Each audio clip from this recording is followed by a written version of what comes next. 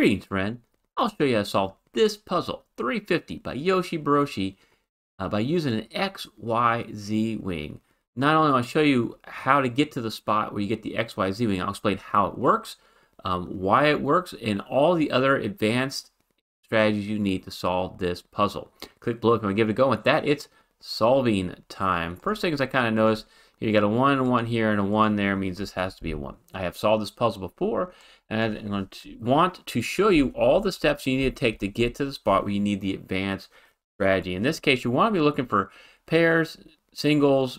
You also want to look for any easy solves they have, because you're just going to keep building this case. All right, I got a 1 here, and a 1 here, means this has to be a 1. These 9s cutting across with this 9 coming down column 4 means this has to be a 9. So you're starting to see what we need to do. This 5 cutting down means the 5's got to be one of these two spots. So this is Snyder notation.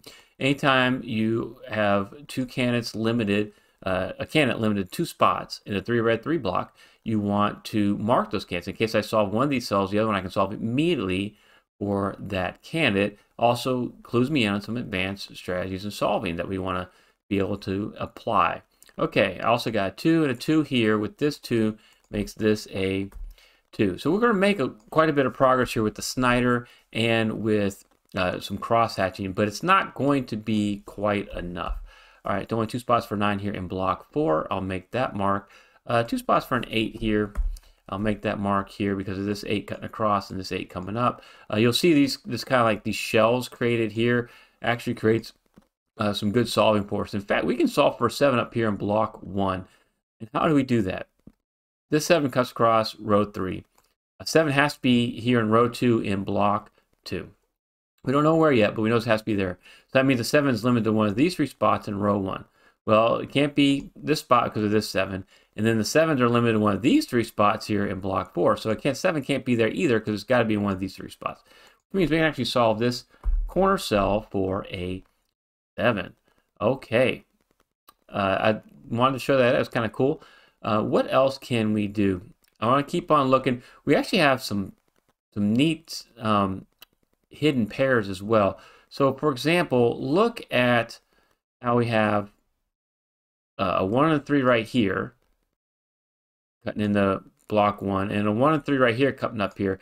Means the 1 and 3 are limited to the same 2 spots in block 1. So that's actually a hidden pair. And so I wanted to point that out. And you got this 2 and a 4, and this 2 and a 4 creates the same thing. We also have another hidden pair. So again, I'm building this case to the spot where we actually need the XYZ-Wing. So you need to pay attention because the XYZ-Wing, that strategy is the most important. It will crack this puzzle.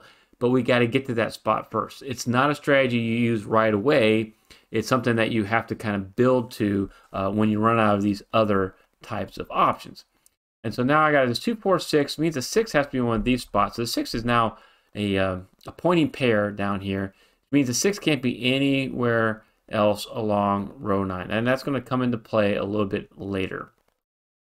And actually, you can kind of come into play now. So yeah, the 6 cuts down column 2, and then a 6 has to be one of these 2 spots. So I can make that Snyder mark. So that means with these 6s pointing this way, the 6 is limited to those 2 spots. And so I can make that mark. In the same way, a 4 is actually going to be limited to the same 2 spots because this 4 is coming down here. So 4 is a pointing pair here. So you can't have a 4 there or there. And because of this 4, you can't have a 4 there. So this is actually a 4, 6 hidden pair. And so you want to be able to mark those hidden pairs because it's going to help us to solve. And now you'll notice that the 2 is cutting across here. So a 2 has to be in one of these 2 spots. And what else it does for us is you'll notice now that since the 2s are on those 2 spots there, and a 3 is coming down column 1, and the 2 and 3 are cutting across row 9, this has to be a 2, 3 hidden pair as well. That's the only places a 2 and 3 can be in those spots. And so now you can look down here and go, what is missing? A 1, 5, and an 8. Well, I got a 1 and a 5, so this actually has to be your 8, and I can make a 1, 5 naked pair this time. Great. So now 8, 8, 2 spots for an 8 here. I'll mark those. And you see we're just making some good progress. So Yoshi He's good at making fun puzzles. Nothing so far has been too crazy. Haven't gotten really stuck. As long as I can continue making some solves, I'll keep going with these beginner, intermediate type strategies. So you're looking for a 6, 7, 9 down here. So 6, 7, 9, because that's all that can be remaining in column, or excuse me, row 9. We know that can't be a 7, and we know this can't be a 6. And so what does that leave up here? It leaves a 3 and a 5. Can we solve for that yet? No, we can't. But we can put the 3, 5 there, which now these 3s are like a pointing pair.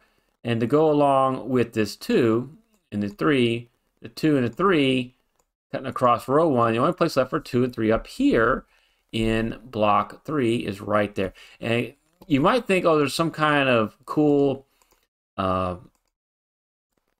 alternate inference chain or continuous loop going on. There really isn't. I looked into it. There's really not. Those are the only 2 spots in each of those spots. This not really even counts as a X-Wing because you can't make any eliminations from it. But it is good pattern for us because it creates things like when you cut across, you know, now the 1s are limited to one of these spots.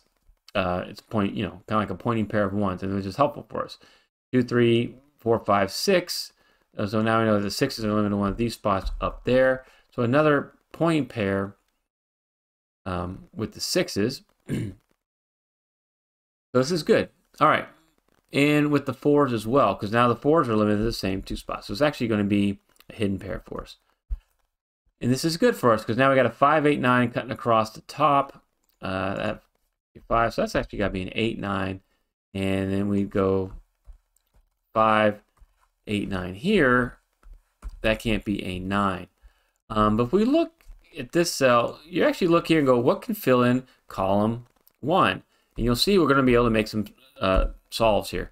It's got to be a 2, 9, right? It's the only 2 cells remaining down there. So this actually cannot be a 9. It's got to be a 5, 8. And since this is a 5, 8 and this is a 5, 8, naked pair, you got to knock that 8 out. That's got to be a 9. Okay, so we made that solve for the 9, which is great for us. And so now what can we do? We can actually put 2 9s right there, and we can look over here and go, this has got to be a 1, 8. All right, so a 1, 8 naked pair. And with this 9, now we can solve this for a 7, and you can get rid of this 7.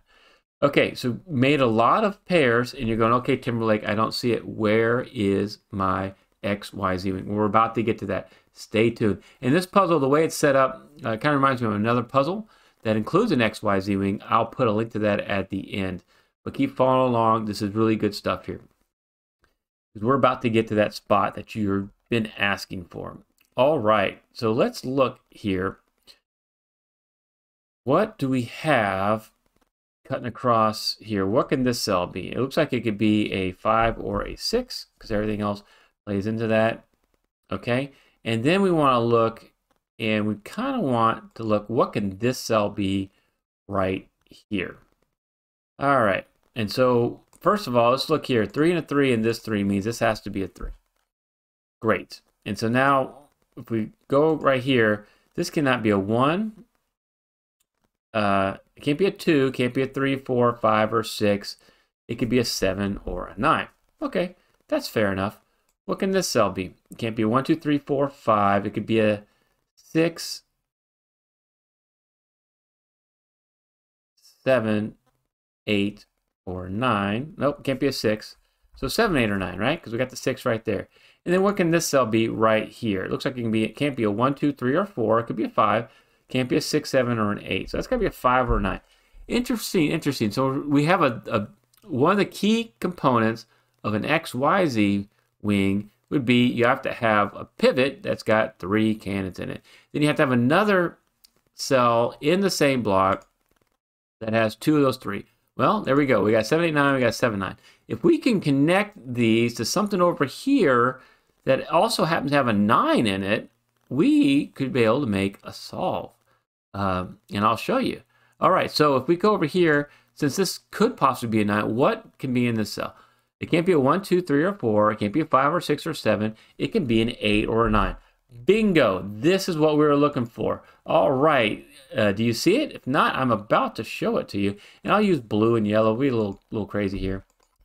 All right, so XYZ-Wing, 3 candidates, right? One, the pivot has to have all 3 candidates. In this case, that's a 7, 8, or 9. And then one of the pinchers got to be in the same block, and it's got to have 2 or 3 candidates. The other pincher is got to have 2 candidates, but it can't be the same as over here. And so we got 7, 9 here and 8, 9 here. What you can do is you can eliminate the shared candidate, which is a 9, from any cell that sees all 3 of the colored cells. So whatever sees this cell, and this cell, you can eliminate a 9. And that'd be this cell right here. And the reason being is just plug in all 3 cases of this blue cell, and you'll see if this is a 7, that's a 9, and that can't be a 9. If this is an 8, that's a 9, that can't be a 9. And this is a 9, obviously that can't be a 9. So in all 3 cases, this cell right here can never be a 9. We can eliminate that 9. So that's an XYZ wing. They don't pop up much. And if you understand an XY wing, it's kind of the same concept, but it's not as powerful because of the 3 candidates you can only solve within the same block. When an XY wing, you can actually solve 2 different blocks and you can solve some more candidates. I'll put a link to my XYZ-Wing video. I actually call it the best XYZ-Wing video on YouTube. You can check that out. I'll put a link right here. And you want to learn a little bit more about XYZ-Wings. And stay tuned to the end. I'll give you another puzzle that uses this great strategy. And we're not done yet. Yes, we were able to solve this for the 5, and that's going to help us out. But we're not done with all the solving. All right? We're not completely done. So you got to stay tuned here. Let's get rid of these colors first of all. And we'll do that, and we'll get back to our normal. And what are we looking for here? 3, 7, 8, 9. All right, so I see a 7, 8, and a 9 right here. So this is actually a naked single 3, and then this would be a 7, 8. And so now what you see right here, this is going to be a naked triple. 7, 8, 9, limited those 3 cells. They're actually lock candidates because they're limited in the block as well. So what does that mean for us? If the 9's got to be one of these 3 purple cells, then a 9 can't be here anymore. We can actually solve that for a 6 and solve that for a 9. And then we can come up here and go, okay, we just solved the 6, now we got a 4 and we got a 6. Follow me through here. What we want to do is eliminate as many of these marked candidates as possible before we go to the empty cells. Let's see how we can do that. All right, we got a 4 up there in column 7, so now we know that's a 2 and that's a 4. Because I want to eliminate all this clutter if I can. I got a 2 here, so that means this has got to be a 3, that's got to be a 2. And now you remember this nice, cool relationship with these hidden pairs? Because that's a 3, that's got to be 1, that's got to be a 3. Since this is a 2, that's got to be a 9, and that's got to be a 2.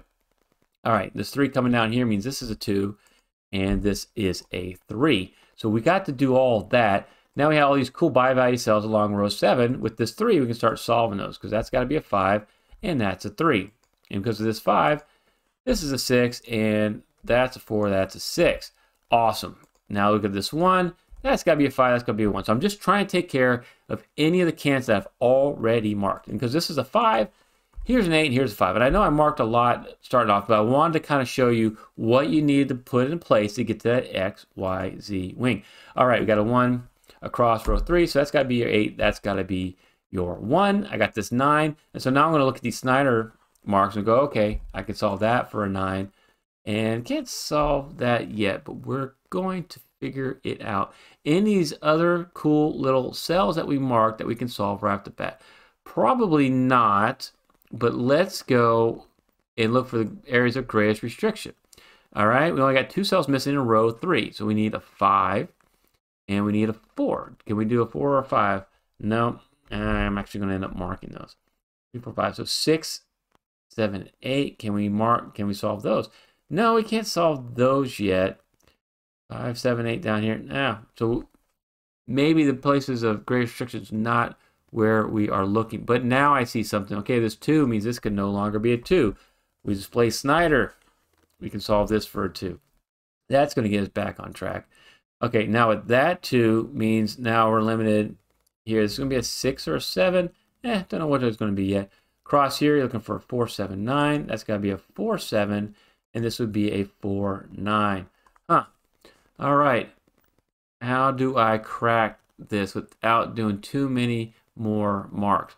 Let's see here. We got 1, 1. We got all the 1s. We got all the 3s. I am so curious here. What's the easiest way to get these marks knocked out? And I think what's going to need to be is let's look within this block here, right? So what do we need? We got 1, 2, 3, 8, 9. So we need 4, 5, 6, 7. So 4, 5, 6 means this has to be your 7. All right, so we can get rid of that 7 right there. And now with this 7 cutting across and this 7 coming up, we can actually solve this. 4, 7, that's going to be 4, 6. So force yourself. Can I keep solving this puzzle without making more marks? A lot of times I resort to that if I need to see things simpler, but a really good technique would be not making too many marks. Because in the 9 in row 5, that's got to be an 8. We displace this 9, so that's got to be your 9. That's got to be your 4. And now there's only one place left for a 4 in block 5, so we'll mark that. And so now we got this 5 and this 4. Still got 2 spots for an 8. I want to finish that out. And what are we missing here? A 5 and a 6. I got my 5. Yay, so there's a 5. There is my 6. Okay, and now a 6 and a 6 means this has to be a 6. And I'm looking for a 7 or 8. This 7 means this has to be a 7. This has to be an 8. And now I can get rid of the Snyder marks and solve that for an 8. We got 2 cells left. We're looking for a 5 to 7. I see my 7. I'm always going to kind of look up and look for the quickest candidate that'll get me to the solve. There's 5 and there's 7. If you think you got XYZ-Wings figured out, check out this other puzzle. I think it's going to be a little harder for you to find the XYZ-Wing in this one. Thank you so much, Yoshi, for letting me feature this puzzle on my channel. I really enjoyed it. It was a lot of fun. If you want to support Smart Hobbies, click on the Buy Me a Coffee link below. I appreciate your support. Thank you so much for watching.